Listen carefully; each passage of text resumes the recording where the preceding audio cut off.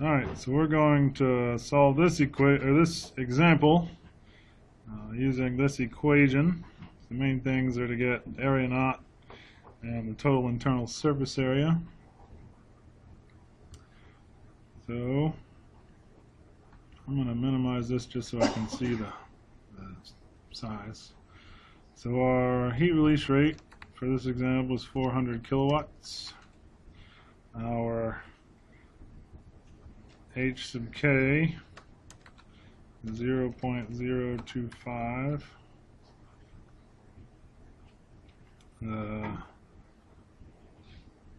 Alright, so we need the length, the width, and the height of the compartment.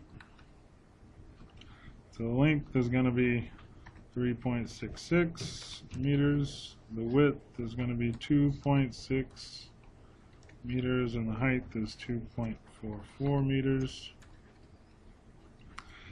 The width of the door is 0.77 meters. The height of the door is 2.05 meters. That means the area of the door is equal to the width of the door times the height of the door, and this is meters squared.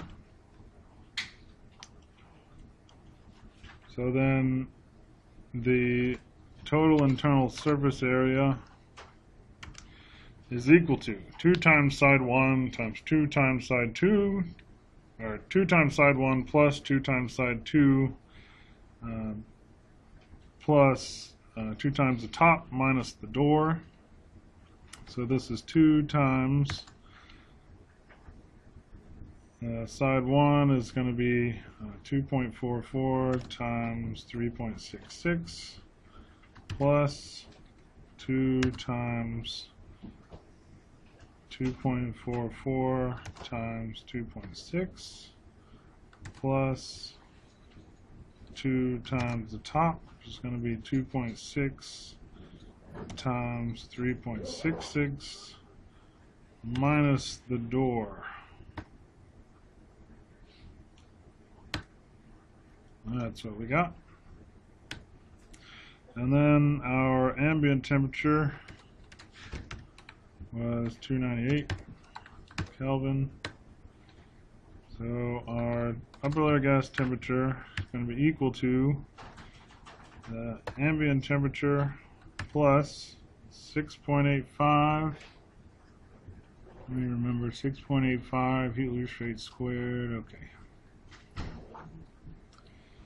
6.85 times the quantity, the heat release rate squared,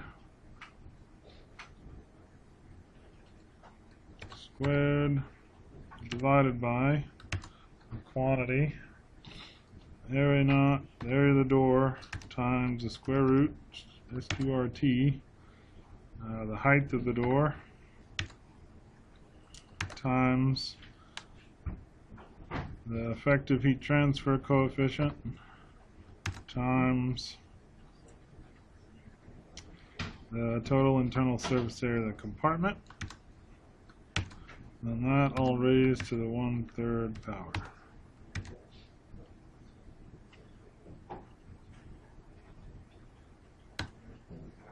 And that's what we got in our example, right? 546. Okay.